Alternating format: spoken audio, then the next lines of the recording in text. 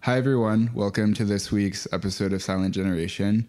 Joseph and I are joined by Kone, who is a local small business owner who owns a company called Kone Ranger. Hello, hello. So he's here this week to talk to us about Cowboys. But before we get into Cowboys, we're going to learn a little bit about the work that he does with his brand. And we have a few questions prepared. Of course. So I first became familiar with your brand because it's in the neighborhood that I live in Avondale.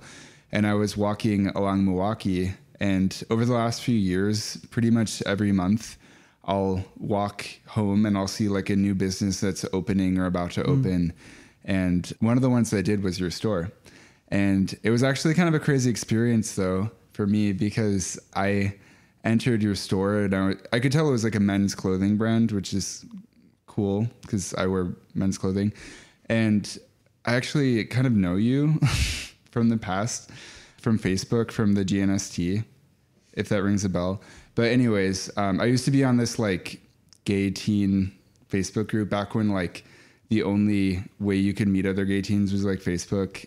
But yeah, we were Facebook friends back in the day. But I walked in your store and I was like, wow, there's this new small business in my area that's a men's clothing brand. And then it was someone that I knew who owned the store, and it was you. Not that we were ever like really friends. I never talked to you, but that was like crazy. I don't even know if I've ever told you that. No. I think that must be like such a powerful group. You didn't tell them that? No, Wait, what? That's magnificent.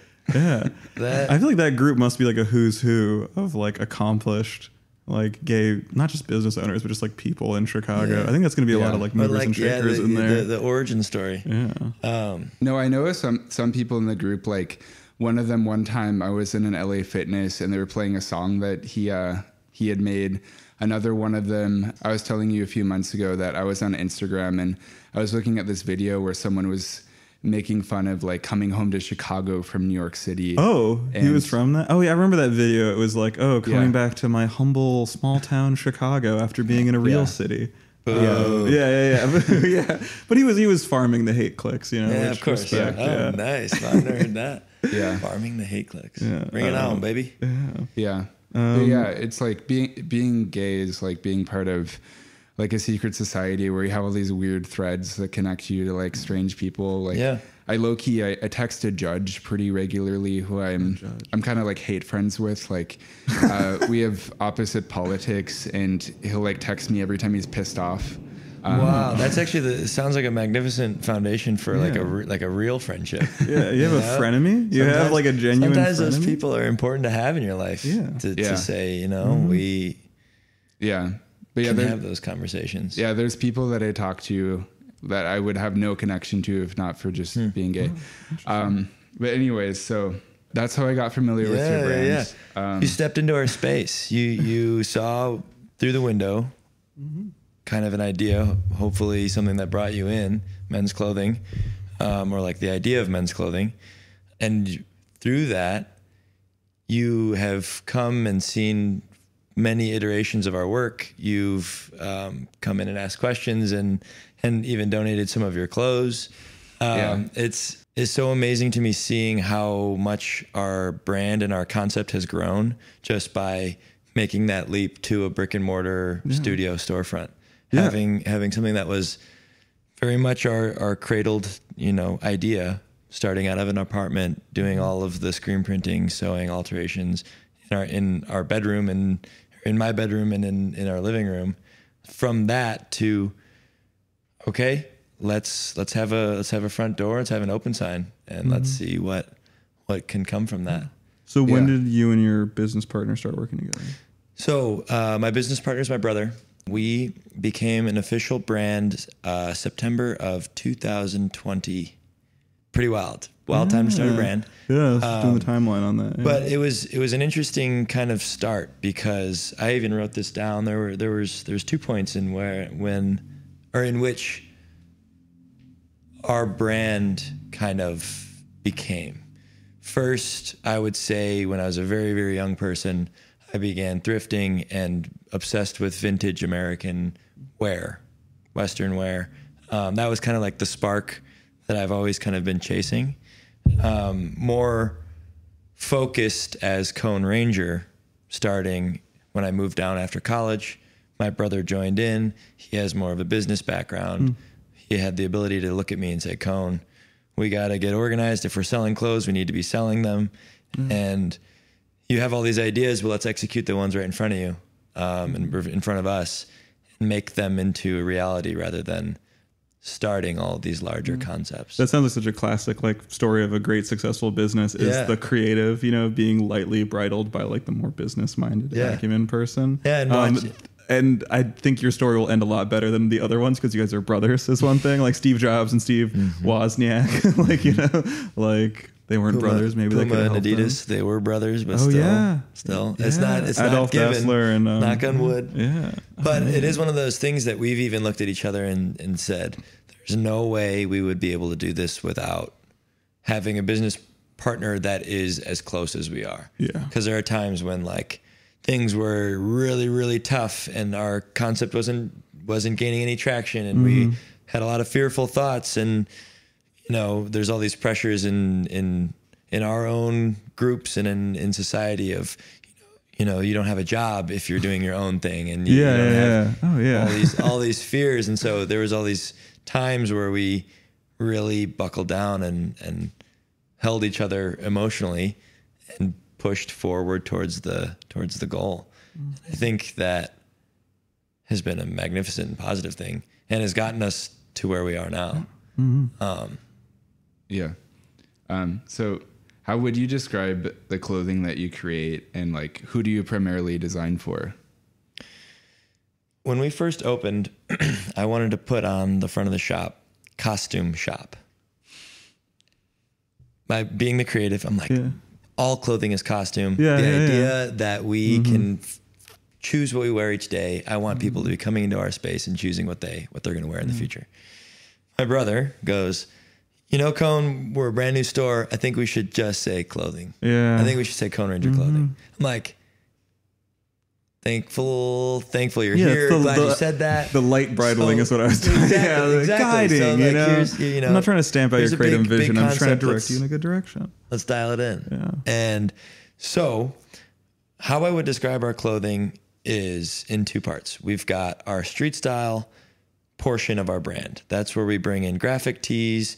These are all new garments, hoodies, work shirts, trucker hats, bucket hats, items that are brand new, some manufactured, some altered by us. That's one side of our brand.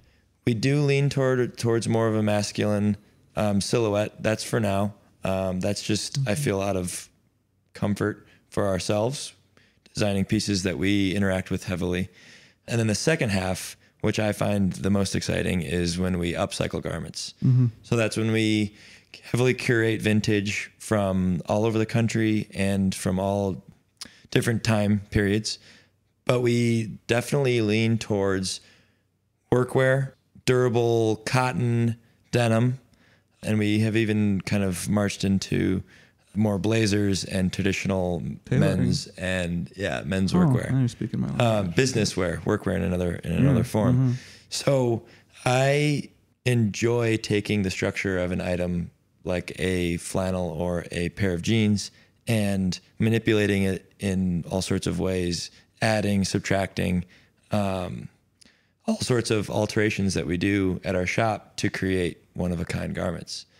It's really fun and fresh to be able to crank out items that you know are the only one of their kind and are reusing and repurposing items that have already been manufactured. Yeah, I think those are two really good like selling points. Definitely, like that's two things that people like value now, and I think they should value all the time. But those seem especially like of the moment.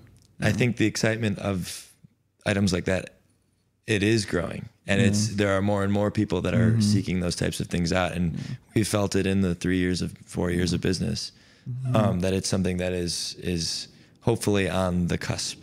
Yeah.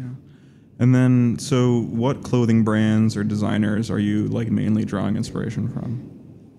Because we operate in a vintage space, but also hopefully a future space. I look up to designers such as Virgil, Matthew Williams, Heron Preston, Tom Bogo, Kid Super, those leading names in street style. while also looking back to vintage Levi's, Wrangler, Carhartt. Ralph Lauren has had incredible silhouettes for a really long time, and in terms of American workwear, and even bringing kind of more military and military cuts and aesthetics into high fashion. Yeah, definitely. Did you ever see the Virgil Abloh exhibition at the Museum of Contemporary Art? Changed my life. Yeah. I saw it too. Hey. I was working there when that happened, actually. Wow. As well as my younger sister. I got her a job there for the summer. Family business. Maybe I walked past you, Nathan, all those years ago. It's possible. We've had a few. It's possible actually, crossings. Yeah. Someone I talk to every single day of my life, literally. There's this guy in Brazil. But the story might be a bit too long. But there's someone where when I was working at the MCA, he texted a guy. I knew that there was a cute guy at the MCA. And then my friend of this friend was like, oh, wait, I know someone who works there. Is it this guy? And he showed the Brazilian guy a picture of me. And he was like, yeah, that is. And so we got connected and we talk like every day. That's such a But yeah, I might have seen you too. Yeah. Less memorable. Yeah. Maybe I was there. Sorry, I wasn't pretty enough to be remembered. But yeah, or Brazilian. The Virgil Abloh exhibition at the MCA, they were like planning like years in advance, and they were having like all staff meetings like every week, being like, this is going to be so big, and we're going to have like all these people. And it was wild. Like at one point they gave like all of the security guards free Virgil Abloh shoes. They gave every staff member like Virgil Abloh shirts, and it was a wild time. I felt when I was seeing it, I was like, freaked me out a little bit, because it to me clued or provided some small clue that like he wasn't going to be around for much longer. Oh, like everyone's given a finite amount of creative output, and it's like, and the way it was framed felt like, it felt like it was like retrospective. Not too much. It wasn't like, okay, these are the next few things that he's working on. It was kind of like this Louis Vuitton bag was like the beginning of Louis Vuitton, and then where he's going. And obviously that's an exciting thing as a designer, to start from printing on your own blanks to designing the Yeezus album cover to, making a Louis Vuitton bag and Nike shoes. But I do remember seeing it being like, why is this happening now? Like, why is this happening now? His career is just beginning in my eyes. Well, I mean, fine arts museums, they occasionally dip their toes in the water of popular culture in order to like generate buzz. Like the MCA many years ago, they had like a David Bowie show that I refused to go to. I went to it for 6 months. It was amazing. I waited for it to be put down until I went back.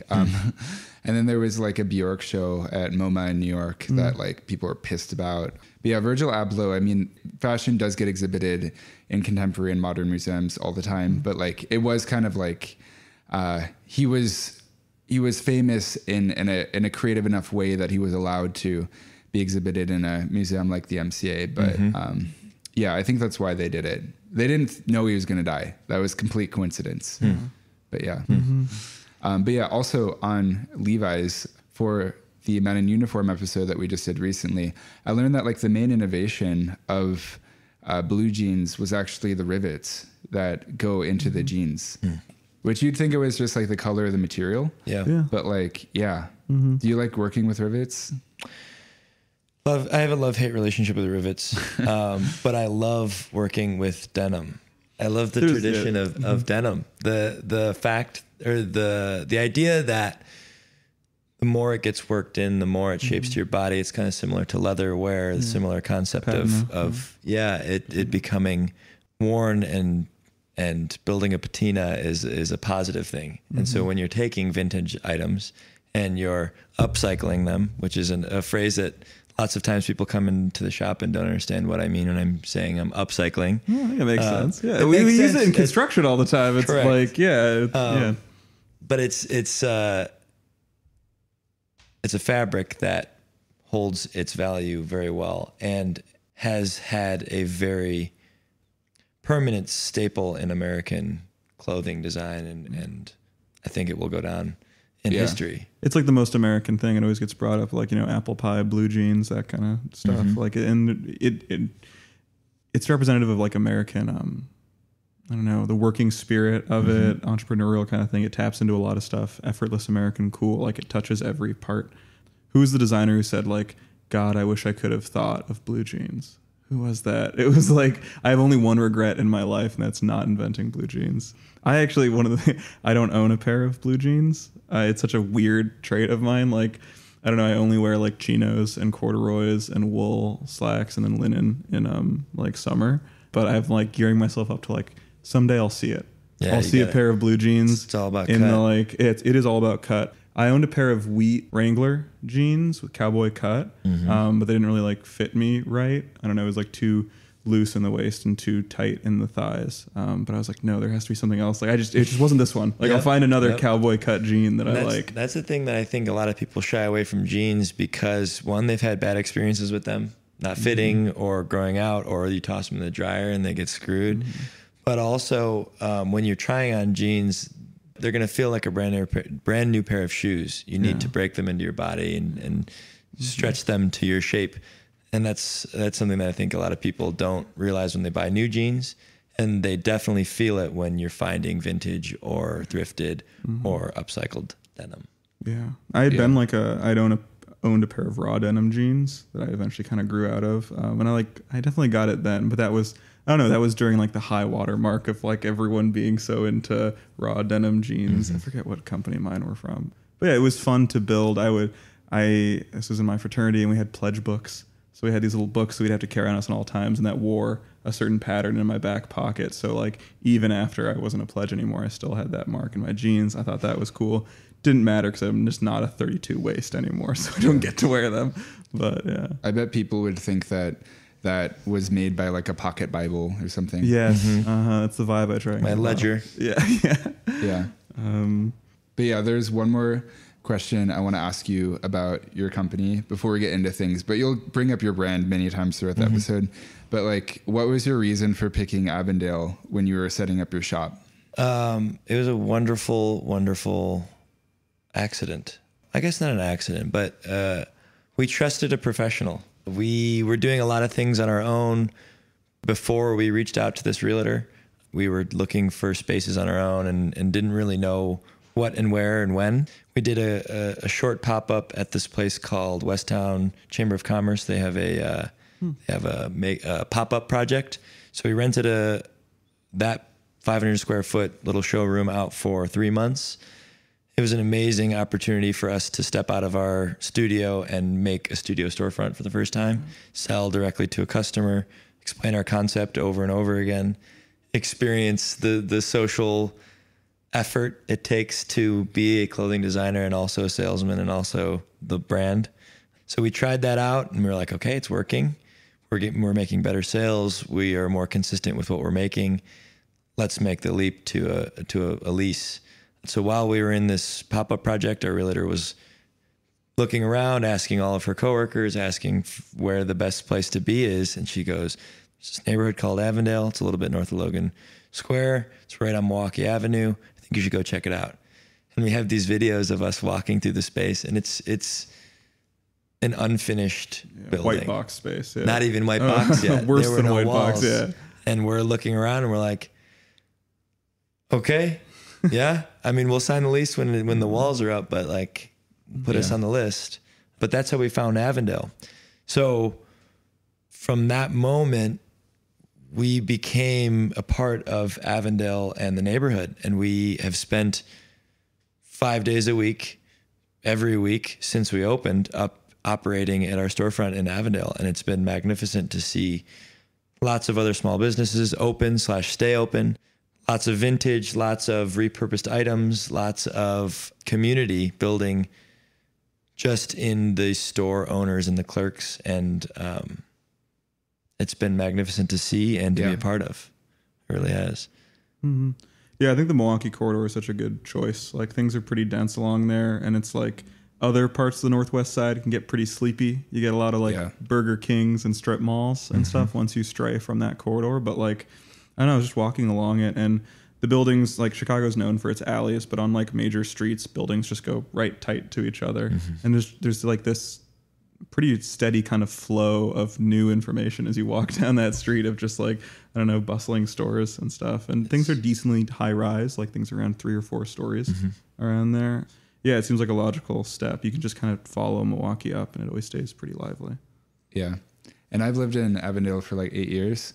And the building that you were in, I can envision it when you first saw the space, because they were working on it for a long time. And it was like, it's such a random building. It's like clearly very old, but the amount of work they've done on it, like from the outside of it, you'll look at it and you'll be like, what did they do? It feels like they kind of like, they took out like a section of the top floor and it looks so bizarre. But yeah, they were working on that for like a long, long time, but it looks cool now. And there's like this wine bar next door that just opened. That's really pretty. Yeah. I don't drink, but it looks cool. They do some, I think they had some NA wines that they were working on for January, but yeah, it's honestly worth just popping in and talking to the owner, Dave. I don't know much about wine. I am more of a beer cocktail kind of guy, but it's so much fun to walk in and ask him and kind of allow yourself to be a novice and say, I don't know. And I would love for you to share what, how, why, and when. Yeah, I always try and defer on that stuff. I don't try and like build up any like any wine knowledge. Like when I'm like taking a girl on a date to somewhere, like I have no shame about saying like house Chardonnay, like house whatever. Like it's hard to do sometimes to admit you don't know something, but once you do, you realize that lots of times people want to teach you. And if you're willing to learn, and by making that step by saying I'm not sure, it opens the door for people to teach you. Yeah, that's true. So for our next section, we're going to talk about like individual garments that make up the outfit of a cowboy. And then we'll get into more like meta stuff. We'll go thick into just like the idea of the cowboy in the West. But let me see what's first on the list. The most iconic piece of a cowboy's uniform. Yeah. The first thing on the list is the cowboy hat. So we'll talk about like the function and the form of the various garments. So to start, Kone, what is the function of a cowboy hat? In its most basic term, or most basic form, blocking sun, temperature control, and honestly, it distinguishes you as someone that owns land. There are multiple, I don't know the exact distinctions, but there are elements of a Stetson cowboy hat that you impress or depress to create a shape on the top of your hat. And you have to have a certain amount of acreage to have a certain type of hat. What? So there's all these things. And oftentimes cowboy hats are made from either straw or hide. So the idea of shaping cowhide into a shape of a cowboy hat is like using what is around you while also it is the livelihood of the cowboy. And it's kind of forms a Western crown almost of. Yeah. And I read online that they're primarily made out of like straw or felt. Felt and hide are the same thing in this, or not really? There are felt hats, and then you can also, I believe you can have, they do leather hats.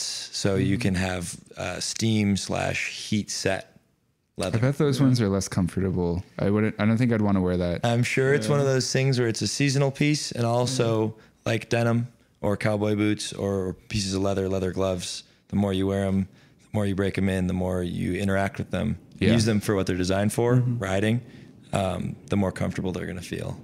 Yeah. I was picking my grandparents' brains on like hats before they went away. Because my grandparents, born in the late 30s, and so they saw the last kind of like gasp of hats in 50s and 60s. And they had said with the kind of folding the top of the hat, 2 men could own the exact same hat, which was common. Like there was kind of a few monopolies on hats, but they would crease them in a different way that you could, like, if they set them down, you could always tell what was yours, which I think is really cool. I think that plays along with having less items, which makes you interact with the items you have more.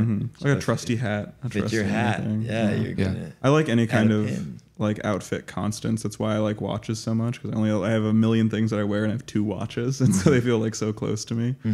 Rings too as well, because you can wear those in anything. And on the shape of the hat, apparently the crown can have impressions that like indicate if like a person is like a bull rider, things like that too. Yeah. But the shape of the brim is just purely aesthetic from what I was reading. It can be like curved, and I think it looks better curved. The ones that have no form to them, I don't know. They remind me of these hats that they used to sell at American Apparel called like the floppy hats that were felt and very cheap. I don't like the look of those ones. Yeah. Utilitarian, more fast fashion. In Australia, like their cowboy hat is like the slouch hat, where one side of it is pinned up against the side, and that was said if you're carrying a rifle on your back, it doesn't like hit the brim repeatedly. So I think those are a good look. I don't know. I like it. I like most asymmetrical things. And that's also an example of form being altered for function. Yeah. So taking an item that a lot of military uniforms you can see, especially in Vietnam, a lot of alterations to military uniforms because of setting and also, a little bit of an anti-establishment. Yeah, we had talked in movement. The men in uniform that military men always like look for ways to differentiate themselves, because the idea of the military is to like break you down into these identical units, but people are always going to show their individualness through tattoos and stuff, but also by custom etched Zippo lighters are such a treasured like item from the Vietnam, the culture of men being at war in Vietnam. And then, just like customizing your helmet and things like that. Or your hat. Yeah. Feathers in your cap. Yeah. Yeah. The next garment that we're going to explore are bandanas. So the function of these, I had no idea. I've seen many cowboys where they'll have like a bandana around their necks. I've never really thought about it, but apparently it's to like protect from the sun so your neck doesn't get sunburned, because the hat with its wide brim would cover your face, but the front of your neck was like at risk of sun exposure. But it could also be like taken off and used for like to protect from like dust inhalation. And I never realized how functional it is. And you actually came here with a bandana. Oh, yeah. I pretty much always have one. What do you use it for? Everything. Mostly a scarf. I wrote down here, it's like the toughest scarf you can have. No, I would always try not to wear a scarf in construction. I was just like, men don't wear scarves. I'll wear like a neck gaiter instead sometimes, but I've given up. I just wear the scarf. Yeah. What's a neck gaiter? It's like a tube of material. Like if people would wear them in COVID. That sounds like one of those neck braces that you wear in neck breaks. Virginia George. No, so I love the bandana. It's like another trope of the cowboy, and it's a piece of Americana, but it also is a utilitarian object. There was a outdoorsman called Cody Lundeen, and he always said that a scarf is like a tool. You can use it to collect wood. You can use it to blow your nose. You can use it to make a flag. You can use it to filter. The opportunities are endless. As a clothing designer, it's an accessory that can add flair, color, visual interest. And then even further in the gay community, it was used as a way to flag for your prospects what you were interested in.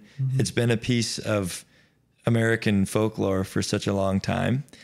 And I remember as a young kid dressing up as a cowboy.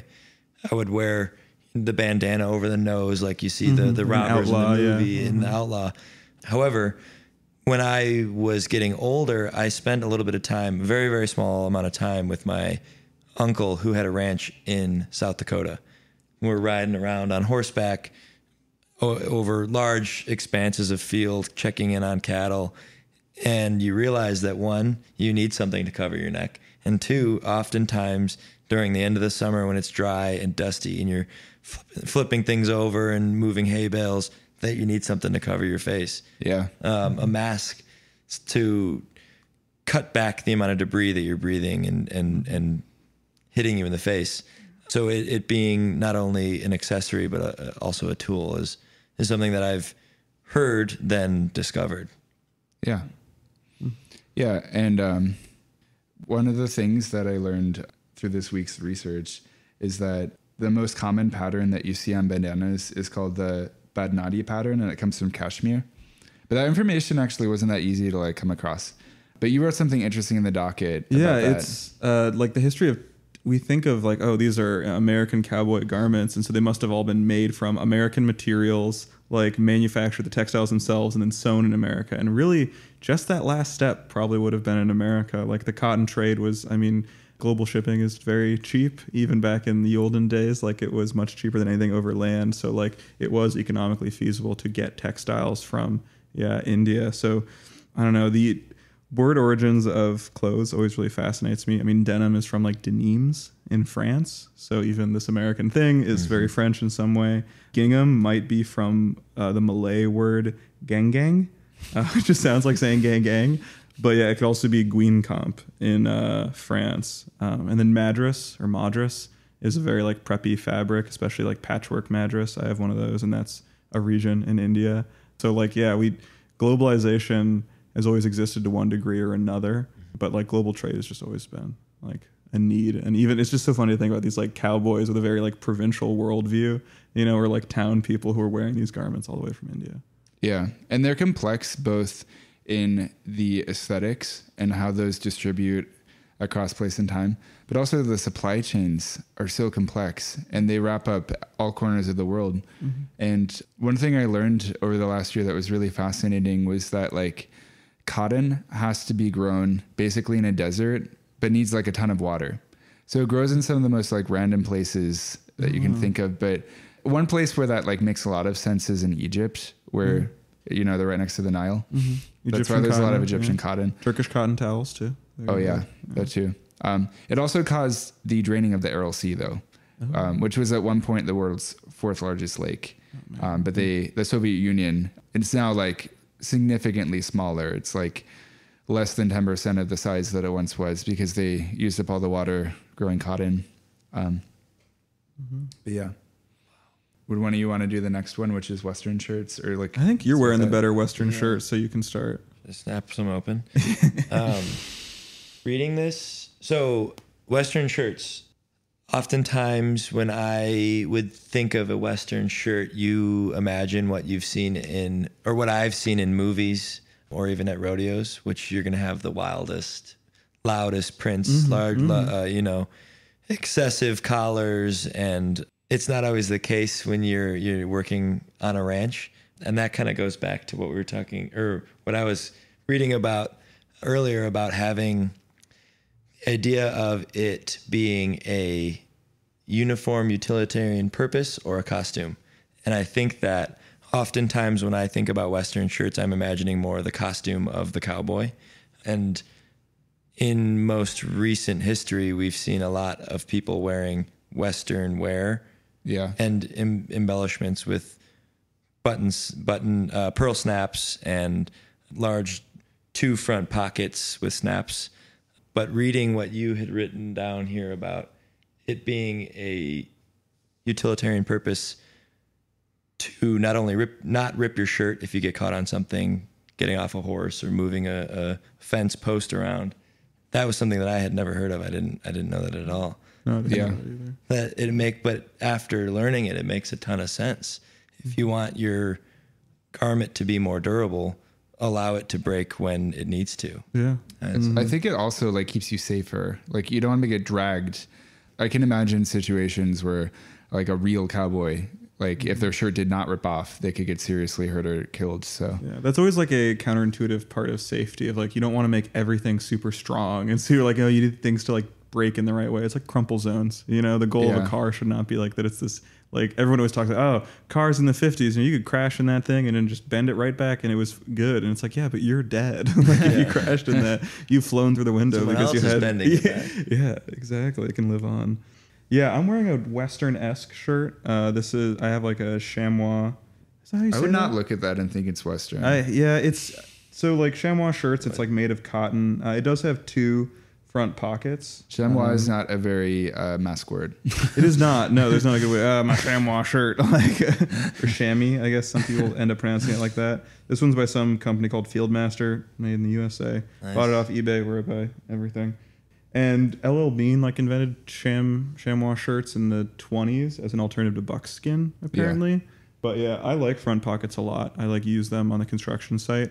Sometimes for AirPods, but also I carry a variety of like carpenter pencil, Sharpie, actual pen, and then sometimes I'll put like a pen on one of those extendo things actually for, I don't know, marking stuff on drywall. I never really used pockets with shirts because I always use my front pockets, which I know like a lot of guys just use their back pockets for some reason. Like, some people think it's like weird to put your wallet in the front. I'm not like no, that. yeah. The whole like having a giant wallet and putting your back pocket is like, that's so bad for your hip alignment. I know, but I feel like that's probably, I've obviously not looked at the statistics on this. It's such a random thing, but like I feel like the average American probably does just put it in the back. But yeah, I don't know. My front pockets have always been good enough for me. I also feel that let's imagine we're on horseback and we're doing a cattle drive. You know, we're bringing them from Mississippi out to California, and you're riding your horse and you need to take a field note. Something happened. So you're not going to be reaching in your back pocket if you're riding a horse. You're probably not going to have anything in your back pockets if you're riding a horse. You're not going to be able to reach into your front two pockets. Being able to access your tools that you need up on your chest is like a pretty important piece for a contractor, for a cowboy, for a working class working person. I was always jealous of my dad's like Air Force flight suit because they have these pockets on their lower leg, which is very accessible when you're like crammed into a cockpit. But yeah, you can just like reach down and grab something very easily. I like that like Dickies work pants will have that fifth pocket sometimes that I get very used to. Chest pockets, big fan. In the kind of more like trad dressing style, Ivy stuff, there's a few quirks with pockets. Brooks Brothers likes to not put pockets on them, so I don't like that. J Press, big fan of them. They have a flat pocket, which I think is good because I'm often like bending over for something and I don't want things falling out. I heard from someone from Sweden that chest pockets are called bus driver pockets, and they're seen as very like déclassé and not like fancy, basically. And I'm like, man. I don't know why they're throwing bus drivers under the bus in that sense, but it's utilitarian, and that is like a rough rule. And anything fashion wise is that like, you know, at the highest level of black and white tie, it's very like cumbersome and like not useful garments, but that's why it's formal. So the fourth garment we'll talk about, we're moving, you know, from top to bottom. Now we're hitting the legs. So we're going to talk about chaps. Okay. So these have like more of a function than I thought they did, just because they've been so like sexualized. I was going to say, the Cowboys weren't wearing them for funsies. I know. I'm used to seeing chaps in the context of like metalworking because I went to art school and I never worked in the foundry, but like in the foundry you would wear chaps, or they would wear chaps. But yeah, it makes sense why so what they're for is that they protect the wearer from thorny vegetation like cactuses, which makes sense why the inner thighs aren't covered, because like, you know, you're not going to ram your crotch into a cactus unless you are jumping on it. But yeah, I didn't realize they had as much of a function as they do, but I guess it just wasn't. Okay, whatever. Chaps are a fascinating thing because they have been so sexualized, and so the idea of chaps being assless. We have a pair of chaps in the shop. Every other person that comes in, it's about 50% of the time they see the chaps and they can say, assless chaps. Chaps are by definition assless. Yeah. They're all assless chaps. All chaps are assless because you're intended to wear them over a pair of jeans. So it's an added layer. I see them as kind of like a double knee pair of Carhartt pants. You know, they sew the chaps in. But the idea of having extra coverage for rough bushwhacking when you're on horseback, along with lots of times in rodeos when there's a lot of rope, you need chaps. It's also a style piece when you're riding bulls to have that flair. I didn't know that about the fringe being an opportunity or a way to pull water off of the stitch. Yeah, that's something I wrote in the docket. Honestly, it's crazy. I mean, it's not that crazy, but like you think about cowboys all day. Like all this stuff, like I didn't know it, you didn't know it.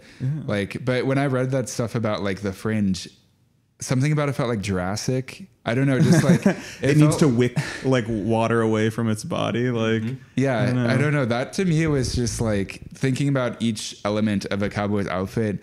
It's like, wow, they're like really just like enmeshed in their terrain, and it felt like engineered in a way that like. But no, evolution is like Jurassic, and evolution is a good way to think about it. Like, I'm sure when people first went out to the West, they were dressed as like, this is early 1800s. So like we're closer to colonial settlement, kind of like breeches and stuff like that. And then it's like progressively like they are adapting to it. And wool does have purposes, but I'm sure like not in the, the thick of summer out West. I remember seeing there's like guys online who do like outdoor backpacking stuff, but they do like cowboy backpacking and they wear the real get-ups. And everyone's like, oh, that must be so like inefficient. And these guys' whole video is like, no, it's not. Like they were onto something. Like, some things like, Gore-Tex, rain repellent stuff. Like, the Cowboys would have loved that if they had it. But there's something to this stuff. Guys weren't going out there and dying. Like, well, I mean, they were like of other things, but like not immediately because of their clothing. Yeah. It's a lot of the clothing has evolved, like you said. And I think it was also part of what they had access to. So using a lot of the hides and learning from the people that came before us in those spaces and saying, okay, let's make pants out of leather as a way to protect ourselves. And also waxed canvas was another thing that before plastic was introduced into a lot of outdoor gear. Oftentimes waxed canvas was a way that you could put panels on shoulders to allow water to run off. But there were things that, like you said, it was brutal to live out and to drive cattle and to be a cowboy. I think it's oftentimes very romanticized, but they were suited, all of their garments were suited for function. And that's why I think that they've remained in such high rapport in terms of designers and silhouettes and cuts, because it's when things are designed well and used well, they can last. And I think that is why we still love cowboy boots in fashion. We all gravitate towards blue jeans, denim, and pearl snaps. Cowboy boots. It repeats. No, let him introduce it. You don't have to do that. An introduction for for the last element of the outfit. Oh. Yeah, sorry. Yeah, you're good. I was going to do a natural segue. Yes. I don't believe that you can dress as a cowboy without the proper pair of boots. Yeah. And I say dress as a cowboy because the idea of a cowboy is very large, right? We all want to be, I have always wanted to be a cowboy, but as I grew up and grew in my knowledge of what a cowboy's life really looked like, I realized that I was more inspired by the idea of cowboys and the idea that has been portrayed through movies and through stories. As I grew older, I realized that, okay, you can still have these elements that make up a cowboy's wardrobe, but bringing them into a more contemporary space is kind of, in my mind, a little more exciting than living out on a ranch. So with that, I have had a pair of cowboy boots in my possession since I was 3 years old.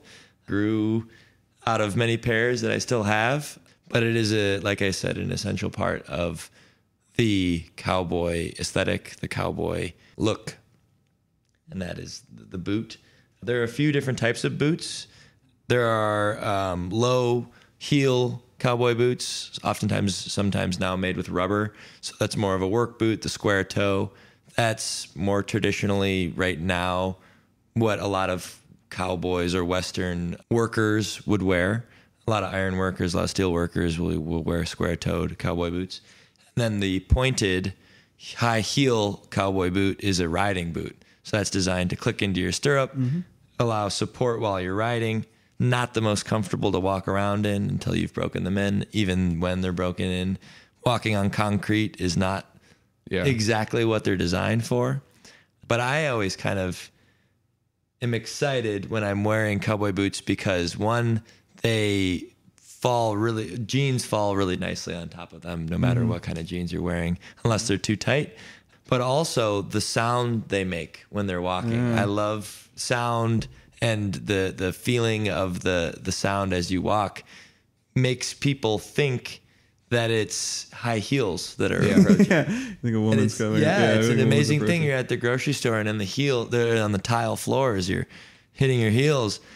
People will turn around expecting someone in presumably a woman in high heels, and it's me, 6'4", cowboy lookalike, looking for, something to eat. Fun way to subvert expectations. Yeah, exactly. And I think that something that I've really enjoyed in my design process is subverting this idea of the cowboy and bringing it into not only a more contemporary street style space, but also a queer space and a reimagined aesthetic, because I have seen and know the cowboy aesthetic, and it's been done.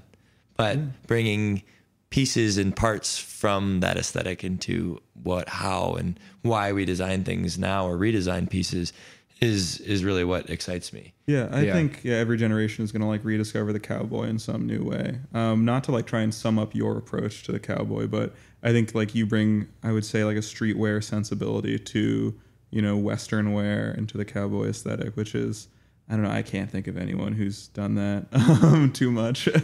But yeah, there's always going to be a new angle for it. It speaks to like something in the deep American consciousness.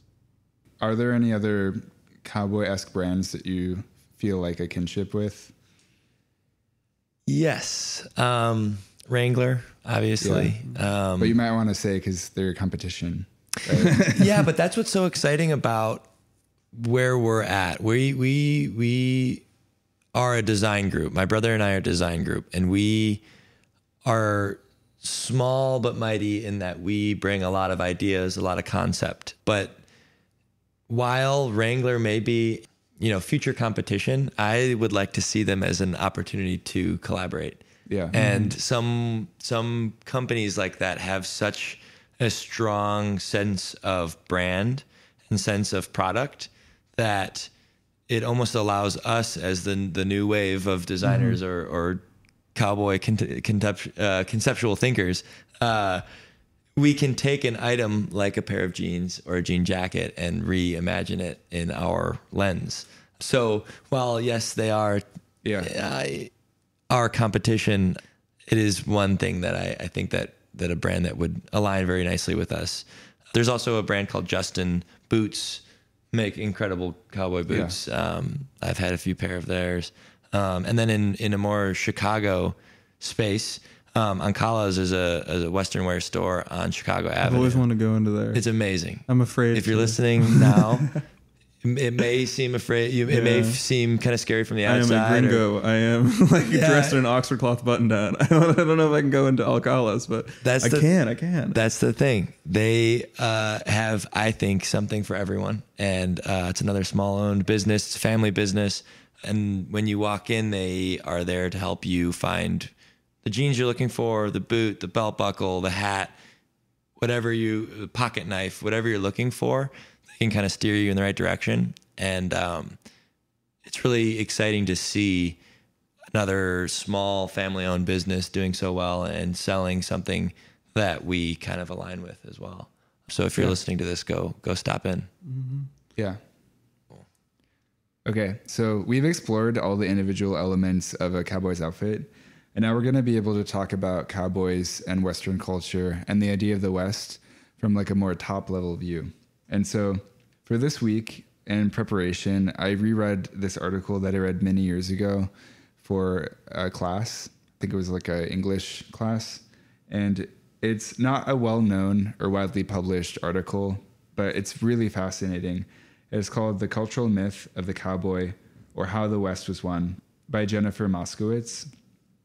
And it explores the idea of the cowboy by first looking at how knights became mythologized in England after the feudal system collapsed. The main claim that Moskowitz makes in the article is the archetypes were both essential ideological and hegemonic elements in England and America's paradigmatic cultural shifts as the countries moved towards nationalism, industrialism, and capitalism. And so basically, I think what she claims about knights is a bit less important. I mean, particularly for this episode, it's on cowboys.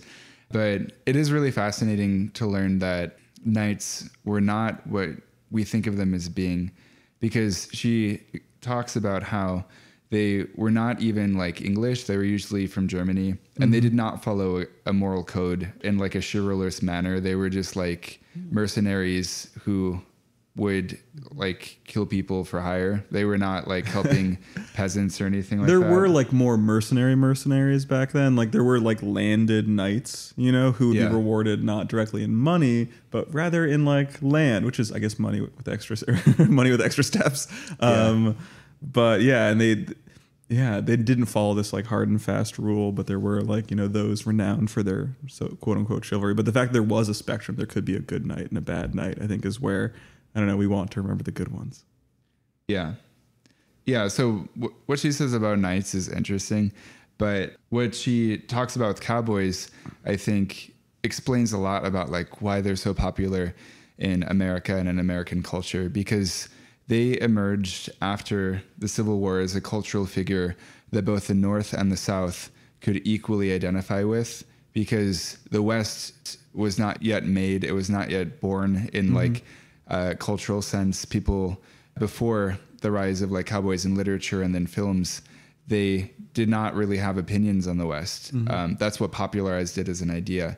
And so the cowboy, all Americans were sort of like granted permission to identify with it. And partly because it was so mythologized, I don't even think in like the present day that people feel any sort of reservation in like donning a cowboy hat, which we'll get to actually after the Moskowitz article a bit. But what were your takes when you were like glancing over what I wrote in the docket about this? I just think that it's like America was always, I think, looking for like a male symbol of like what makes America different from past things. Like there had not been cowboys in other like countries, culture, like in other like North American cultures, like, you know, cowboys, buckaroos come from vaqueros, like come from Mexican cowhands. But this was like a new invention that we could lay claim to that England didn't have any part in, you know? Or, I mean, she does bring up that like cowboys were largely Latino or black. They often weren't white, even though they were then depicted as being white in most media. Yeah. They also, in terms of an idea, they allow both rural folks and even city dwellers an opportunity to be part of the fantasy of the cowboy. And that time after the Civil War, there was a vacuum of the American aesthetic, and to have something to cheer for was I kind of like timing. The Wild West urbanism, you know, where there's like, you know, the general store and there's a saloon and there's a few little businesses. Yeah. It's very walkable, you know, too. Yeah. Like, I think it's kind of nice. I don't know. In a past episode when we talked about knights, I was saying like I love the idea of knights and all that. I probably over romanticize it, especially given that like if my family in Europe at that time would have just been like Jewish peasants, you know, during night times. And then for cowboys, like my family would not have been cowboys back in the day. Not to say there weren't Jewish cowboys, but it seems not likely. I'm sure we would have just run a small general store in a town, getting like, you know, besieged by bandits and outlaws and stuff. Oh, I meant to research this and put it in the docket, but my sister got into sort of like looking into the ancestry of my family, and she found like a relative who was one of like the first people on death row in California. He was like a great grandfather or something like that. But what he got on death row for was in the Wild West, where basically he was in a saloon. Someone ripped his beard out. He was pissed. And then like a year later, he thought he saw the same person in the bar. They don't really know if it was the same person, but he stabbed him in the heart and then he died. Oh my God. And so then he was on death row. So I have like cowboy ancestry. Yeah. To some extent. That's genuine cowboy ancestry. You can definitely wear a cowboy hat. Yeah. You've earned your right. I don't wear hats. I like showing that I have nice hair. I don't know. I feel like as a guy, it's like I never want to like have anyone for even a second think I'm bald or something. Oh my God, it's not so great. That's interesting. I look when I like get my hair really short on the sides and I wear a baseball cap, I look almost bald. But I think it's a good little experiment for me, preparing me for what is in store in my genes, really. But yeah. I mean, I feel like if you're worried about being bald, always look at your mom's brother if they have one, because you inherit the genes for balding through your mother's side. All bald, all the men on my mom's side, from their 20s onwards. Yeah, I hope it doesn't come soon. I always think guys look better with hair. But yeah. But back to the article. So some of the parallels that she brings up between knights and cowboys are both became mythologized in the aftermath of political crises. Again, they were both not actually quote unquote native to their countries. They also both did not have a moral code to follow. And that said, although they did not follow moral codes, the moral codes that they're purported to follow were literally identical, because when cowboys became popularized in literature, the authors that started to write about cowboys actually were inspired by reading books about knights. Oftentimes in their lifetime, they actually transitioned from writing about knights to writing about cowboys. Oh, wow. Yeah. It's like, it's in the world of pulp fiction. Like Cone's jaw just dropped. That's nuts. Because at that time when you're writing about something and you've never heard or never experienced the life of someone that does that job, a cowboy in this case, you make assumptions based on other characters that you know or have been writing about. That makes perfect sense. Yeah. It's just one of those like stock characters that we love. And you take the same traits of that, like the damsel in distress in Knights then becomes like, you know, the wonderful daughter of some like of the mayor or something of the Western town. Yeah. All those roles fit. And then samurais are kind of a knight adjacent thing as well. They also came from a hectic period in there. Yeah. Samurais rose to power during like feudal Japan. And what happened is that like after Japan achieved like a cultural stasis and like things actually became like civil for a bit, there was like an overproduction of elites problem, which is where there was too many samurais and not enough lands and not enough like titles essentially to go around. So you'd end up with rogue samurais who would who'd foment rebellions and stuff and just become general nuisances. I don't know. The overproduction of elites is like an interesting thing that does pop up in like societies before some great change. People say that we have that happening now in America. Yeah, with so many DSA members. Oh, they say that's a common like talking point? I guess or no, just that like people in DSAs oftentimes are excess elites who like couldn't land consulting jobs because there's a limited amount. Yeah, of those. Not that I prescribe to that idea. Yeah. When I was at a White Sox game, I was looking around at all the like, you know, premium boxes. And I was saying to my friend, like, yeah, they've taken over more and more space to make premium boxes. And he said to me, and it'll never be enough. It's like, because there's always going to be like, I don't know, they will get filled. Like people will fill it with capital essentially coming from the top. Yeah. But one more point I want to bring up on the Moskowitz article before moving on to the next thing. She didn't write about this, but I actually think that Hawaii in many ways serves the same role in American culture as the idea of the West and the idea of cowboys, because it also is like a place that sort of exists outside of the regionalism that we have in the country. And I think that like all states can like equally kind of identify with Hawaii, or they like the idea of it. Like no one's gonna like hate on Hawaii the way they hate on like Florida or Oregon or like any other state. Yeah. I think it's also like the Civil War and statehood thing is really interesting because like when the West was turning from territory to state, it was entirely wrapped up in the issue of slavery. It was just like, should this become a slave state or a free state or one of those weird compromise states like Missouri became? And then so Hawaii gets to be so innocent and removed of that. It's just so far after this, like you can't apply like any of that thing. It's like looking forward. We've talked about that in this podcast, a need for like America needs a frontier of some kind. And I think Hawaii was maybe our like penultimate frontier. If the last one was us planting a flag on the moon, you know, which we don't like technically own, but come on, we put a flag on it. So that's how you conquer things. It's a very like time honored thing. But Hawaii was like, one of those last like foreign, far-flung things. But there's also the Philippines, which a lot of Americans don't know the history of it being literally a colony of the United States. And that's even farther west than Hawaii. And our president at the time said that God came to him in a dream and told him to Christianize the Filipinos. and that like dictated our foreign policy. That is like a wild time in American history. Yeah. Yeah. But yeah, there's this quote that I really like. I don't even remember where it came from, but someone once said that like, when the world looks to peace, they'll look to Hawaii, which I don't even think it's like ever, that's not like literally a prophecy or something, but it's always such a beautiful idea. Yeah. Peace on earth. Yeah.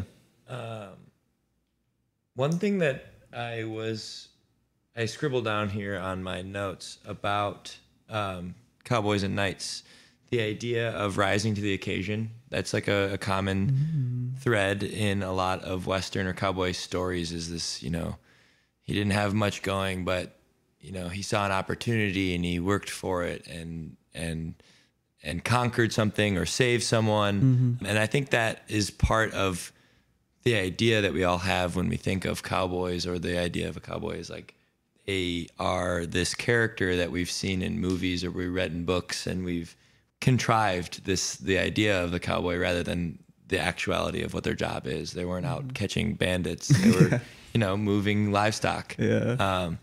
But it's interesting when you take a copy of a copy of a copy, it starts to become its own thing. Yeah. So seeing these idea of a writer that writes books about knights, writing a book about cowboys, and then someone reading that book and saying, okay, I want to make a movie about cowboys and all my information is from this book, then this cowboy isn't really about wrangling cattle. It's about saving damsels in distress. It's like the cultural idea of pirates, I think, is another like thing. Knights, cowboys, samurais, pirates. These are all like, it's an easy costume. Isn't like a prescriptive, like there's things they say, do, wear. Like we have such a schema built up around it. And I've heard that like pirates are all very based on like one author's rendition of, like one author gives us the peg leg, the parrot on the shoulder, the eye patch, like all these things come from that. I don't think cowboys are that like single source kind of thing. I think it is a little more disparate, but instead it kind of all funnels in anyway, like into this idea of what a cowboy looks like. So in terms of depictions of cowboys, like one of the earliest things to kind of start cementing the image of it was paintings. And so Frederick Remington is like the ultimate kind of cowboy painter. My grandpa's a big fan of him. He has like a lot of books about Frederick Remington. He's an interesting guy. He's definitely like a blowhard, I would say, and like very blustering guy. He was from like a well-to-do family in New York, but he hopped out west to try and like make something of himself, and it didn't really turn out.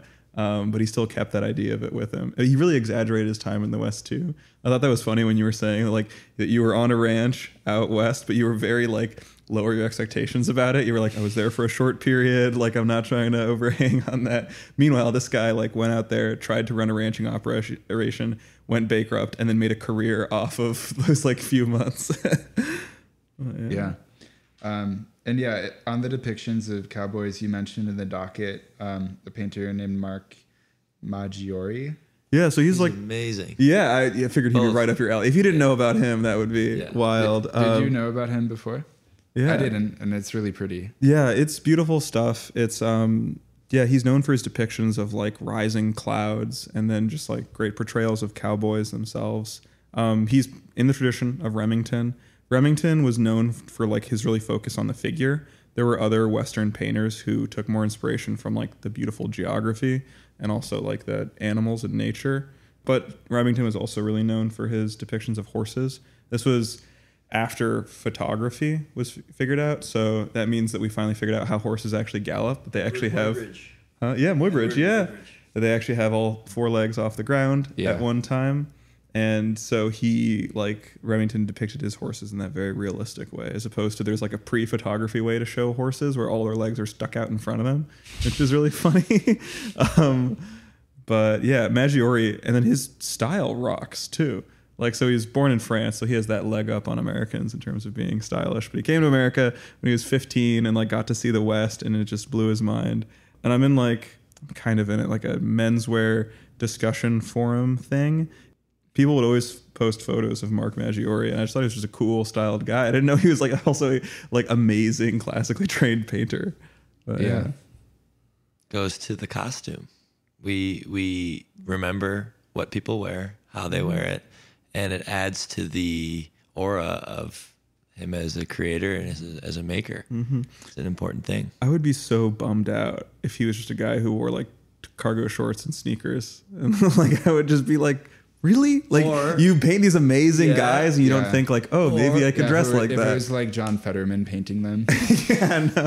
Or he just wears a beat up pair of cowboy boots, an old pair of jeans, and a pearl snap shirt every day. And then you'd say, that's his uniform. That's what he does. Makes sense. That is cowboy in a sense. That's Yeah.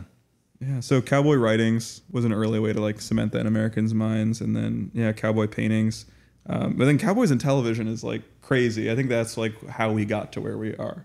Like, I have one thing that I was going to say about landscape painting and like capturing the idea of a cowboy in a large landscape. Oftentimes, the idea of a cowboy is a stark masculine representation of a tough guy, and to place them as a very small piece of a painting while surrounding it with a beautiful sunset and clouds and rolling hills and mountains and livestock, it allows for the painting to not just be about the cowboy, but bringing beauty into the space and allowing you to remember that it is only just the cowboy is one small part of this space. And I think as we kind of look into how cowboys worked in their job and how they operated, they were a very small part of the environment. And I think that they oftentimes knew that in terms of how you dress to stay dry or to protect yourself.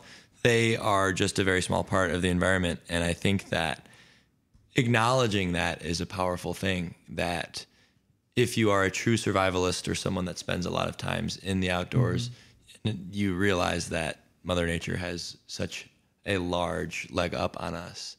And in some of those landscape paintings, you can kind of feel it. You feel that it is a minute part of like landscape. the sublime. Correct. From romanticism.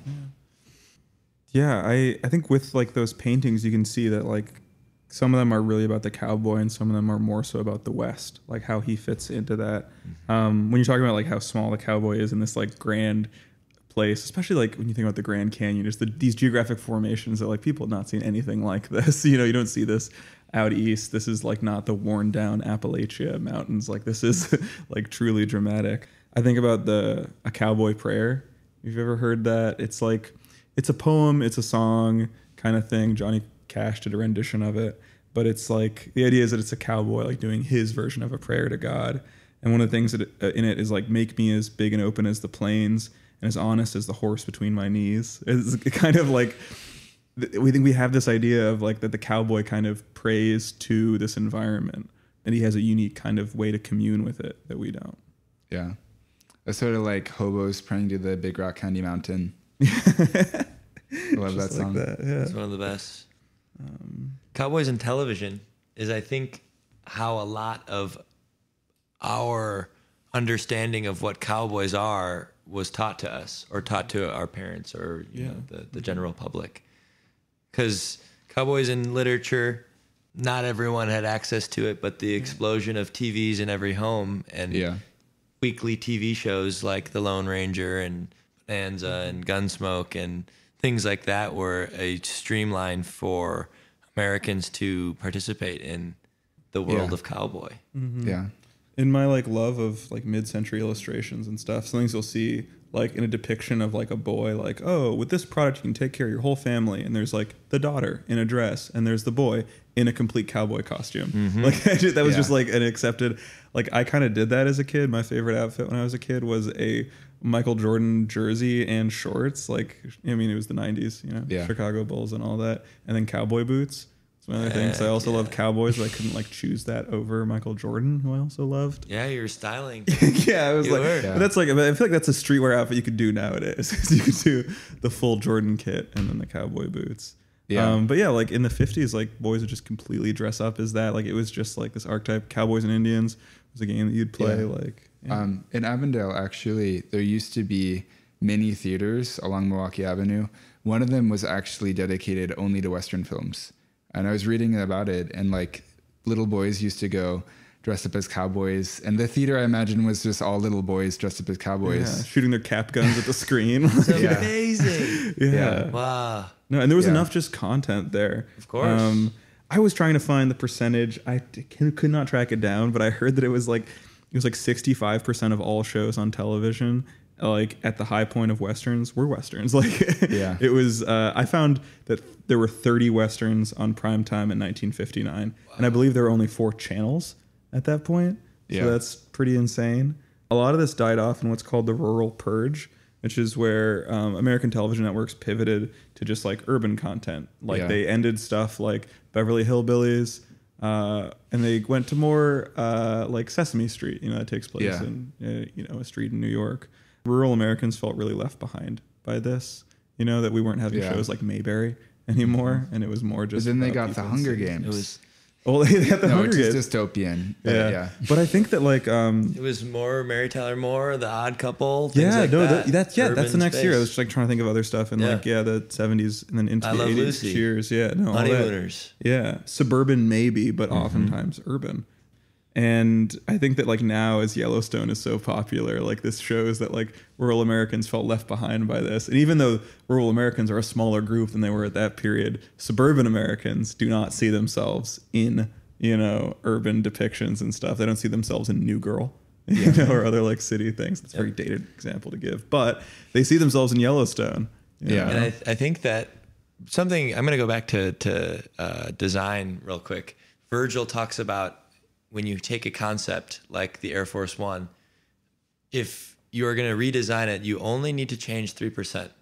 Wow. So taking something like the idea of a cowboy and changing it 3%, put it back out, and oftentimes you're going to get a lot of bites because it's something that people understand, but they want a new story, or they want a new main character, or they want, they want something new, but not totally new, because that would be hard to connect anything to. Pivot off of it, So it makes sense that like, okay, how are we going to recycle these ideas a little Cowboy bit? And like there needs to be something else to it. And like terms like neo-Western or post-Western get tossed around. I think in the cowboy movies I've probably seen more neo and post-Westerns than I've seen classic, just straight up cowboys and Indians. Like in terms of examples, No Country for Old Men, that's a neo-Western. Hell or High Water. I haven't seen that. It's one of my favorite movies. It's spectacular, but it's definitely a neo-Western. Yeah, it's like the ones that make commentary on it. Unforgiven is like an earlier, not neo-Western, but like post-Western, where it's about like that it's not fun and cool to be a cowboy all the time. You're racked by like, lives you've taken and like, how hard your life is out there. It's Clint Eastwood who did so many conventional Westerns, Yeah. But yeah, we'll get to Western movies a little bit later. That's coming up, right?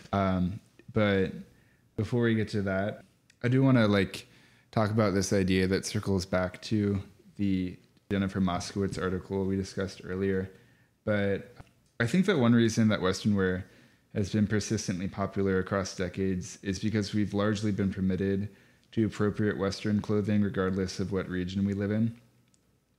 So I don't wear cowboy clothing, but I went to SAIC, an art school, and like even the people who are the most sensitive to cultural appropriation, they'd all wear cowboy hats or cowboy boots when they go to their like art school parties. They'd wear them to Berlin. Like it was not something that they'd have a problem with. Another example I think of that too is how the word y'all has been popularized, which I'm not a fan of. I don't know if either of you say it, but my feelings towards it can be sort of summed up by this reductress headline, which is sort of like an Onion headline, where it said like, "Hey y'all, tries friend from New Jersey." It just always sounds inauthentic.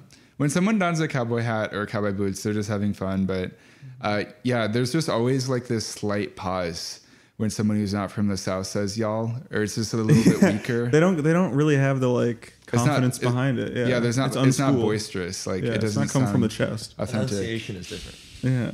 No, that's true. I think of the meme where it's like, you can always do an Italian accent. It's never racist.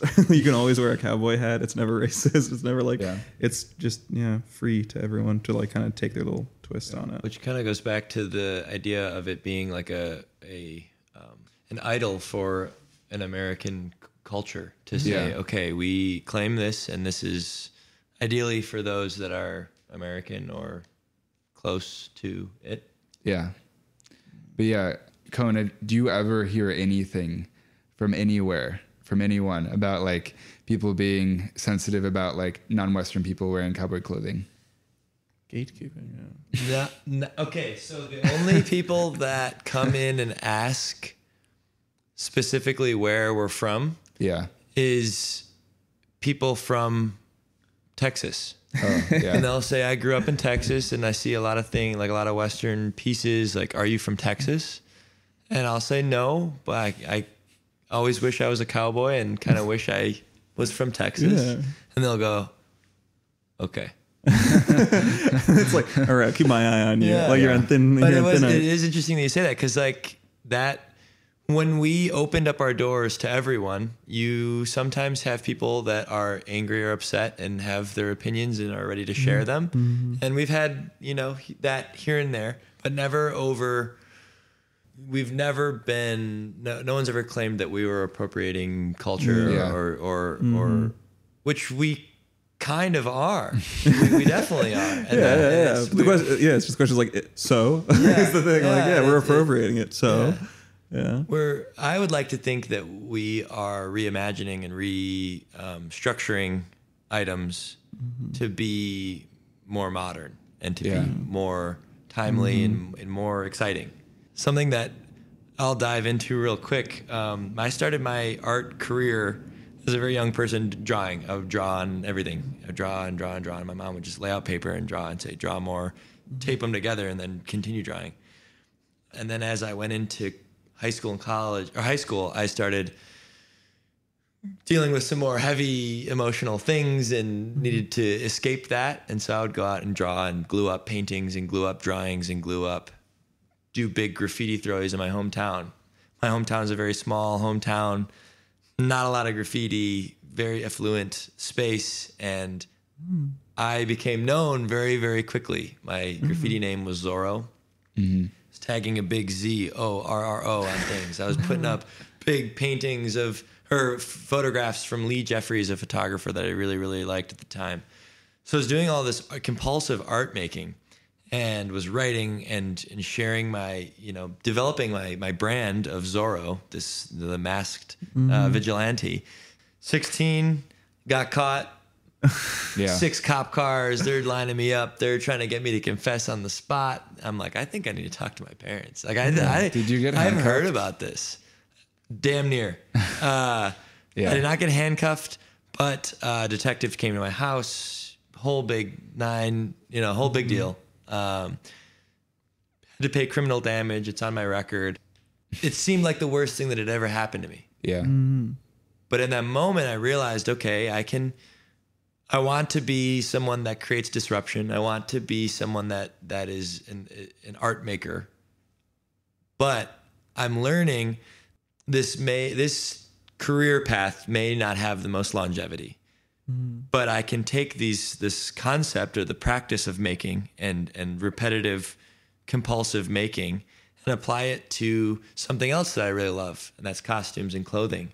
And using canvas and denim and cotton rather than spray paint and glue and paper was just as an effective, if not more effective, way of sharing my ideas or my concepts. I think that's so interesting to go from it's the compulsiveness you're talking about is really interesting. You had something to get out. Yeah. And you freely admit that like this was kind of like, I got to get something out there. And I feel like graffiti is kind of like a light attack on the world around you. You get a lot of pent up stuff. And it's so interesting to see that transition of you being like, essentially doing a crime and then transitioning to being doing a crime. Yeah. To being a business owner where, I always say graffiti is lightly destructive.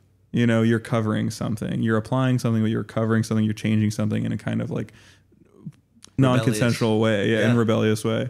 And then going to be you're now a tax-paying business owner where you're part of a chamber of commerce and stuff, and you'd be pretty annoyed if someone graffitied your store, and it's such an interesting, a classic maturity thing. But what you learned during that period is applied.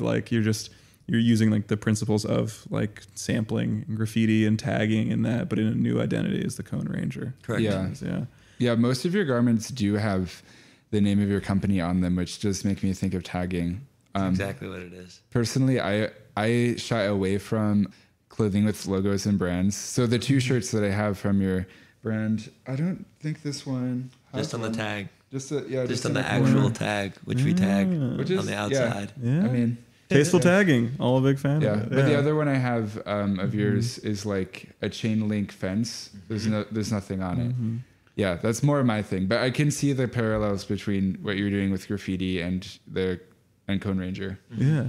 It's funny going from Zorro to the Lone Ranger as well, because like it's all on that spectrum, it's like they are both like gentlemen kind of outlaws, but vigilante. Yeah, vigilante. Yeah, definitely.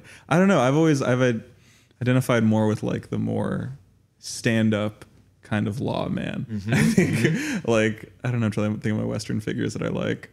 I like from like Fistful of Dollars. I like just Blondie, as he's called there. That's just a personal kind of connection, I guess. But yeah, I don't know. I can never see myself as an outlaw. Even in like playing Red Dead Redemption 2, I don't like to do too much ne'er-do-well behavior. I like to be an upstanding citizen. But yeah, I do want to circle back to that regionalism idea real quick. There was this New York Times, I think piece a few years ago that was titled "Disdain for the Less Educated is the Last Acceptable Form of Prejudice." And I think that the two things are closely linked. Where like oftentimes for Americans who are really in the thick of like the polarization in our culture and engaged in culture wars, they like conflate the two. Where like people from like certain regions are less educated and they have like a dislike or a hatred for the people living in those places. Me as an urbanist, I'm just evaluating the places. Yeah, I mean, regions, they do have like, they have their own pride. They have their own history and stuff. I mean, especially Texas. It's what you were saying about like that it's Texas people specifically who kind of like raise an eyebrow at what you're doing. I think Texas like wants to be a part of America and apart from it like all the time. They always have this kind of crisis.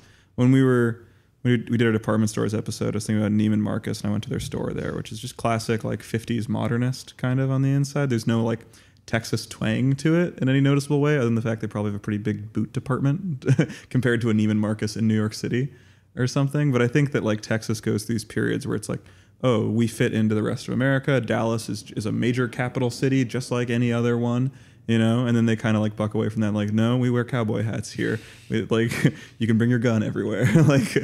And so I think that these places, like, I don't know, they're really complicated.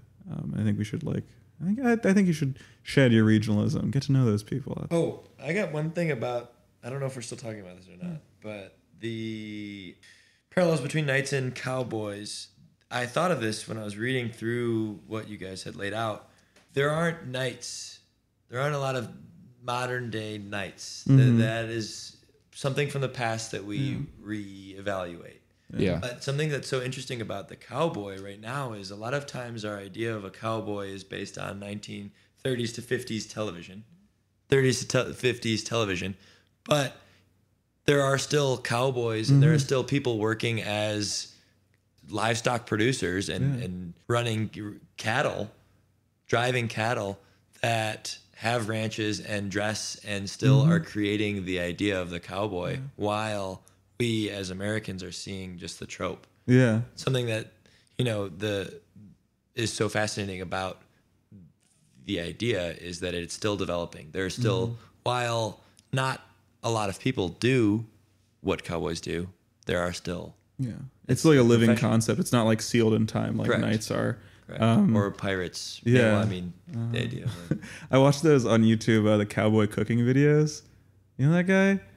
He like cooks for actual like cow hands out west, like in Montana or something. He has a little like tent set up and he makes coffee on a percolator and he like grills stuff up. I don't know. It's like, I was like, oh yeah, guys are still doing that. Like they're still living and they're still reinventing.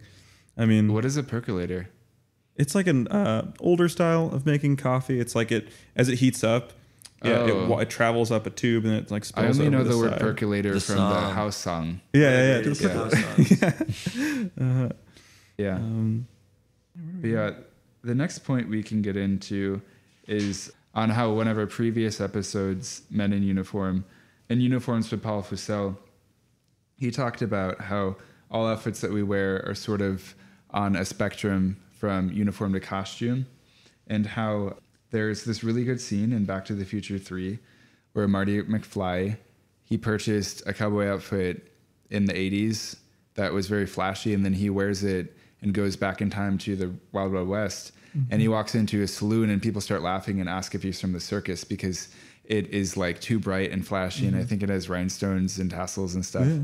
But yeah, if you contrast like the cowboys in the film compared to like what he's wearing, it shows how there's like a spectrum in cowboy outfits, mm-hmm. Which we also we didn't actually get into it, but that much, but in the same episode, Men in Uniform, we talked about the village people and how there's a cowboy in the group, which doesn't really make sense. Like it makes sense from like a fetishized gay male angle, but like it's not like a uniform. It's not like a job, but it is a job. It can be. Yeah. Neither is Indian Chief. And it was almost like the uniform was created by majority of cowhands or like cowboys. Like it wasn't one company that said this is what cowboys mm-hmm. wear. Yeah. But maybe it was grassroots up.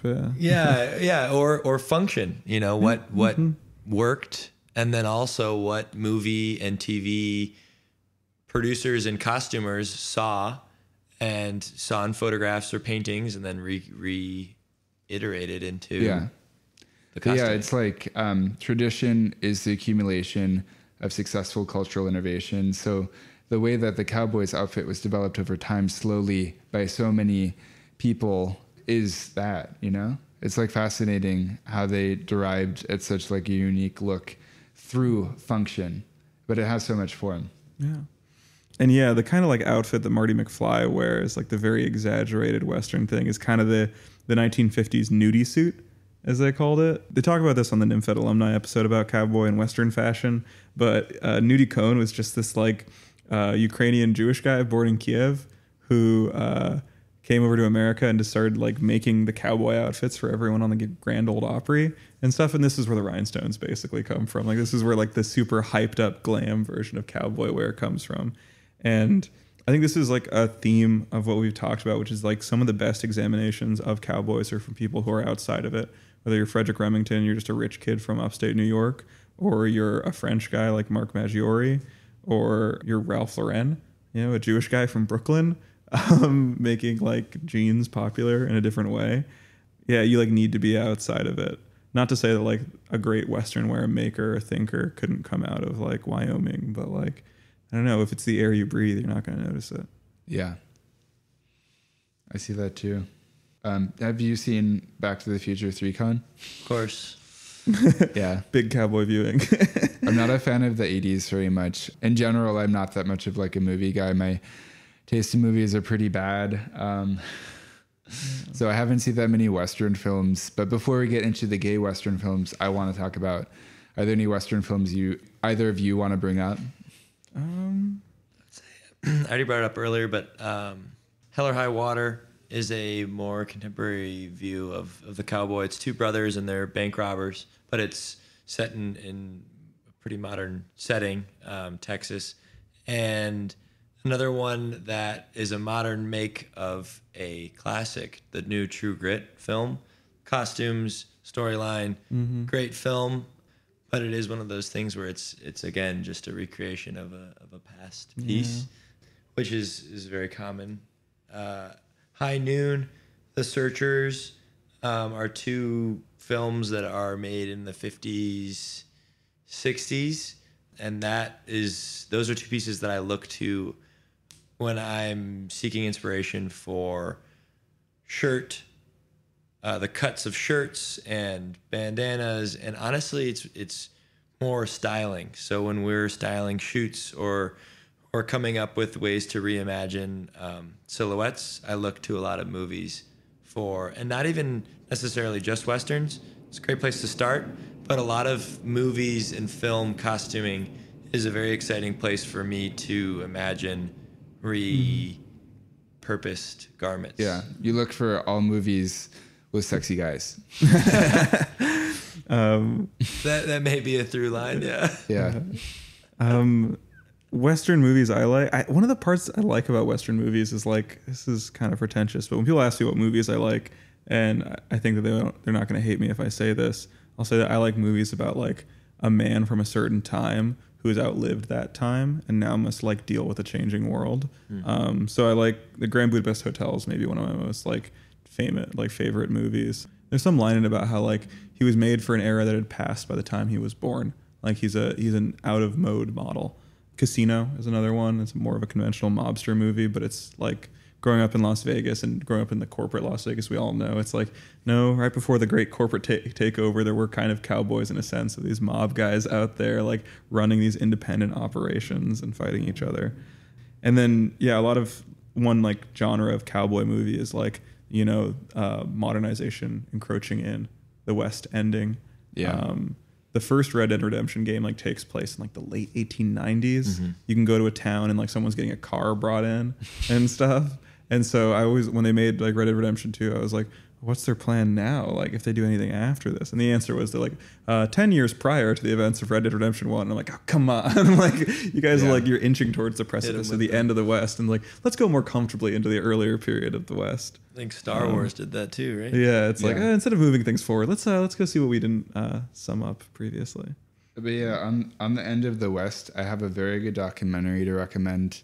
It's called Sweetgrass, and it was created by an anthropologist at Harvard. It's a documentary that's like a form of visual anthropology, but she documented the last ever American shepherds to herd a flock of sheep long distance without the use of trucks or modern equipment. And they go through like mountains and prairies and like through forests. And there's two cowboys managing like thousands of sheep. And they're brought almost to like a breaking point throughout the course of the film. And yeah, it's really interesting to watch. I recommend it to both of you. I think you'd both like it. Yeah.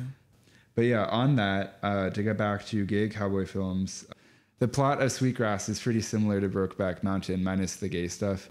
So I actually haven't seen Brokeback Mountain in full. I've only seen it like in clips here and there. What the heck? It's a wonderful love story. Yeah. Well, it's hard to watch. No, you don't understand how deep my bad taste in movies is. It's like, if a movie's good, I can only watch it in clips. On YouTube, that's the worst way to consume stuff. No, it's a great movie. And to the straight guys listening, if you're a Anne Hathaway appreciator, it's a must watch. Yeah. I have to say as well. It's also good to watch love stories. Just coming from a gay man that's grown up watching straight love stories my whole life. Yeah. There's something in, I believe, in every good narrative story that you can connect to. And I think that like seeing what they went through and how they had to operate to express love to each other is something that you can like connect with in one way or another, whether you're straight or not. Yeah. No. Yeah, I've never watched many romance films, which is why I was so awkward when I was single. But I do like Brokeback Mountain. And I think that one thing that people might think when they watch it is like, oh, this is far-fetched. Like, this is all just like fantasy. Yeah. Like, these cowboys would not do this. But no, actually, it's a pretty like believable premise that these two guys that had to spend like so much time in isolation together went gay. It's like a pretty believable plot. I should have done more like research on this. It's I shouldn't like be able to talk too much on this area here. But this phenomenon, like kind of in Brokeback Mountain, of like conventionally masculine guys working hard jobs doing gay stuff, is sometimes called bud sex, B-U-D, like two friends having sex. And it's been like studied, and like they do these really fascinating interviews with guys who like are like oil rig workers or something, and they'll meet a guy and they'll just kind of have an understanding of what's going to happen, and then they'll like, call and then like, hey, I'll meet you in like a truck parking lot somewhere, and we'll just, have our little time together, and we'll go back to our wives. And it's just very understood, and it's situational, and it's compartmentalized. And these guys have no, like, unlike in the movie Brokeback Mountain, they have no like intention of, I kind of forget the ending nowadays, but they don't want it to interfere. They don't want it to interfere with their lives. Like they want to just keep on, like they want everything. Like they want the hardworking masculine job. They want the wife. They want the kids. They want all that, and they also want to meet up in a parking lot and have anonymous gay sex. Like, yeah. I feel like as like a gay guy, I don't even like that seems as foreign to me as everything straight people do in a way, because I'm not part of that. Like, I feel like for people who are closeted, they have to have like they get their guard up once they learn that like I'm gay, like that I'm open, you know, like that sort of thing seems alien to me, but it's beautiful depicted in film. Yeah. And like when they interview these guys, they always use the term like men who have sex with men. Yeah. You know, which is the most like sanitized, like indisputable term, because all these guys would instantly reflectively say, "Oh, I'm not gay." Yeah, of course. They're living in the idea of what they want without truly processing how they're feeling. It almost or even having to label it is an interesting thing, that they are like, okay, I'm willing to do this interview about bud sex, but you know, I would never want to be labeled or be seen as a gay man. Yeah. It almost seems like when people talk about conceptions of like sexuality in pre-Abrahamic life, like, because Abrahamic religions like Old Testament Judaism forward, like really did kind of tamp down on homosexuality, where there's theories that beforehand it was just kind of an accepted thing, like as long as you are faithful to your wife and you provide for her and all that, like what does that have anything to do with what you do on the side? Like they gave men so many rights in that period. Like you have all these rights, like your woman has no rights, you also have the right to have some like to mess around on the side with other men, since you guys are all in power basically. But I mean, like in ancient Rome, when there was same-sex sex, there always had to be one person in the situation that was of a lower status. If it was same status, that was viewed as being like taboo, because it was about power. But there's also this good anthropology article on the topic called Tea Room Trade, where this anthropologist, who at the time was closeted, wrote this whole book on what are they called? Tea rooms? Why did that not come to me? Okay, but basically like public bathrooms like men have sex in, and he was like just going in and watching, and then he would like follow the people who were doing that home, and then he would like leave them a letter, and then he would like get them to do interviews with him, and it's such a wild thing. It's like modern academics could not do that. For better and for worse, I would say. Wow. That's fascinating. But I also feel that there's the idea that oftentimes in military there's like experimentation and with same-sex interactions. But if you think about the lifestyle of a cowboy, even if you do make it to your destination or your boomtown that you're trying to go to, and you just got paid for your cattle run, you go to the saloon, and it's like you either have fellow guys that you were out on the range with, or you pay for an evening upstairs with a, you know.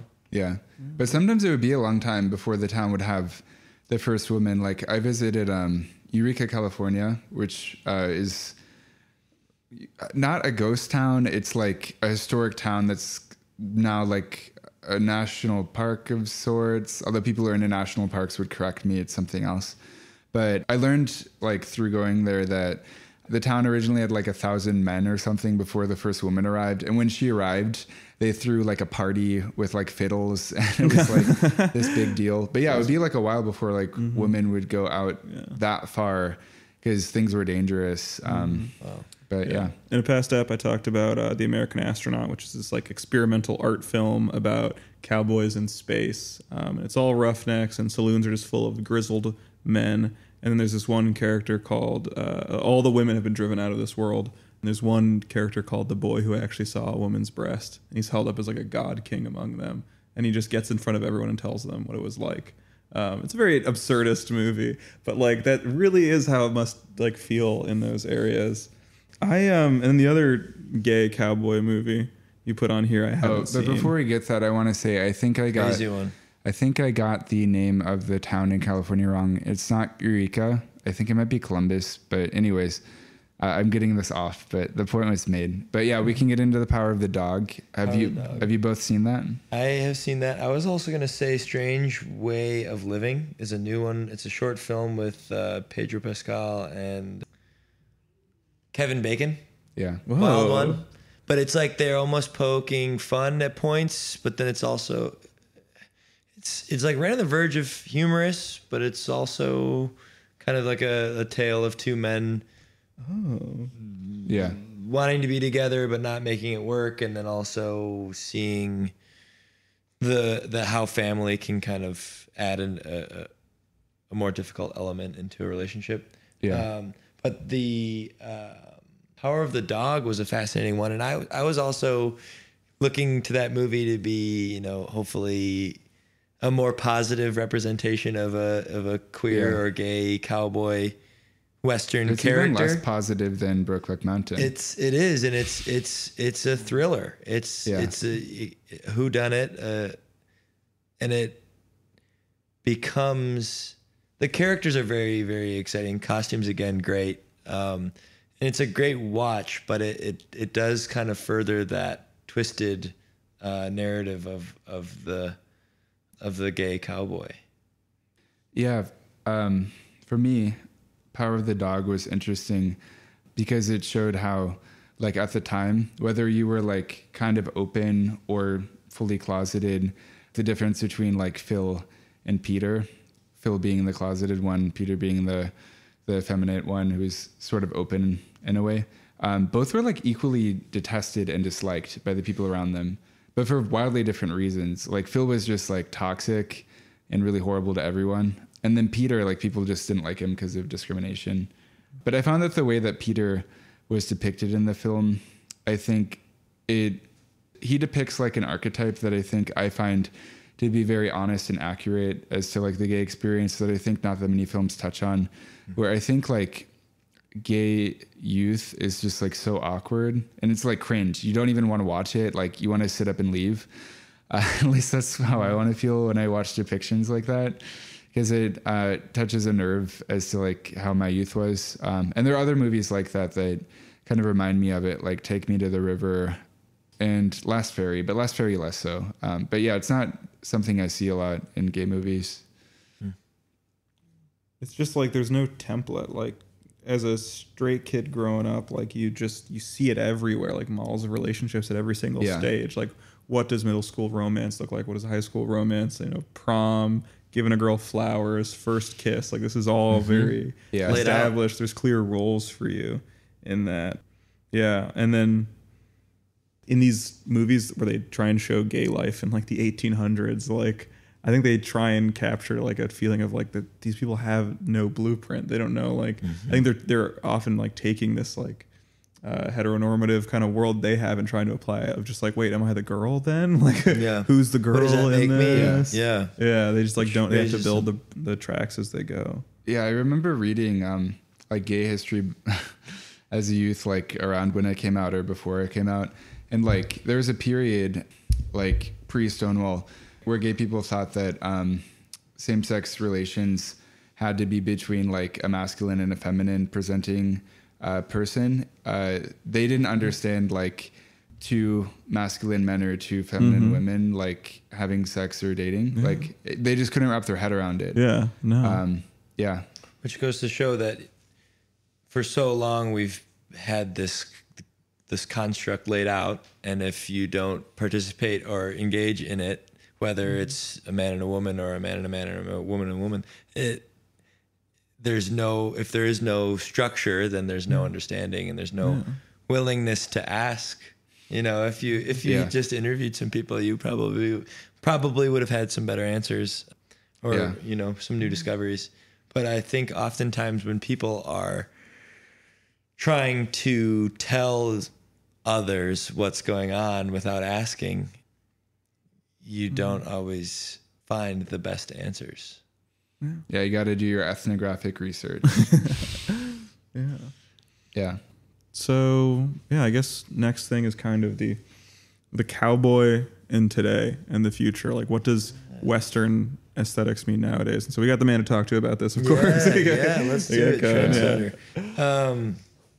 So I brought this up earlier about Virgil and his alteration, his concept of alteration.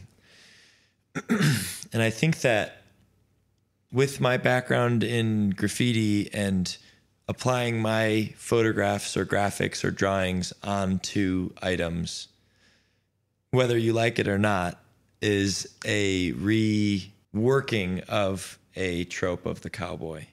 In no way are we trying to say that we're making clothes for people that are riding out west. If they were to wear jeans, that'd be awesome. But realistically, it's not what it's designed for.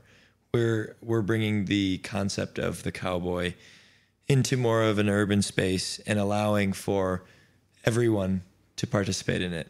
Our racks at our shop are non-gendered. We lean towards tough, masculine garments, but we also have soft and more feminine pieces as well, and they're not divided in any way outside of upcycled and new garments.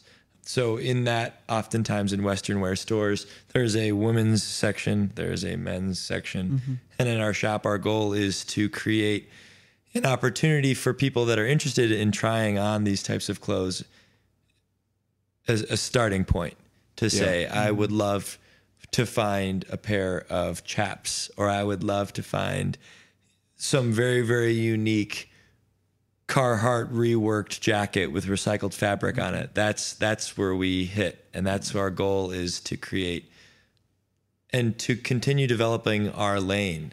And that's in front of us.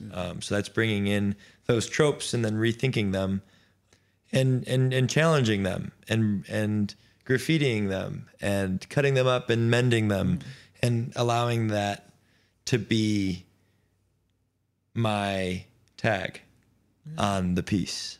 I think there is, like, in cowboy clothing, there's kind of a natural androgyny actually that's like already there. You don't need to like tease too much out of it. I think this happens whenever there's a very like kind of useful style of dressing, like, because women's cowboy style, like women, the first women to wear like dungarees and pants were like out west, basically, where it is kind of unreasonable to wear like a full skirt.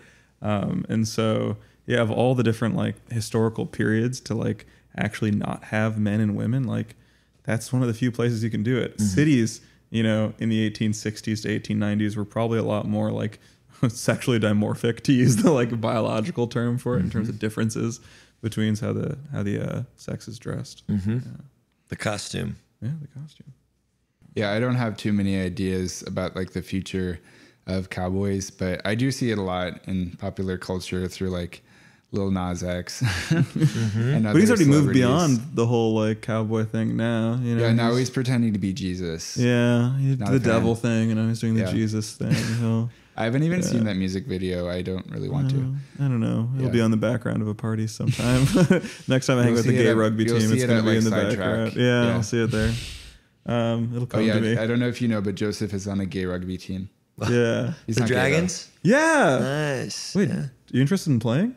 I don't know. I like kind of. I like the idea of rugby, but I feel like risk versus reward. Like injury risk. No, it's true. I mean, I always try and get people into it, and they're just like, "Oh, why weren't you playing last season?" It's like, "Oh, well, I broke my scapula, and then I got a concussion and all that." But yeah, I don't know. Actually, if you join, you might outcompete me for tallest guy, which means I might lose my position as the line-out jumper. So never mind. Don't join the Dragons. See you later.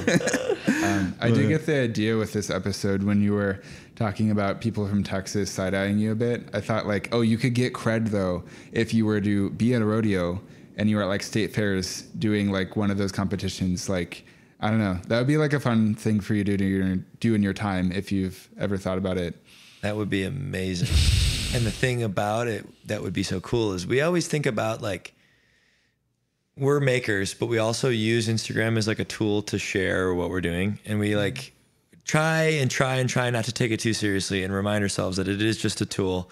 And that like when we do stunts, air quote stunts, it's in an effort to just kind of pull more focus in on the clothes that we're making. Yeah. And so that would be a perfect example of like Kone enrolls in his, first rodeo and then just like film it.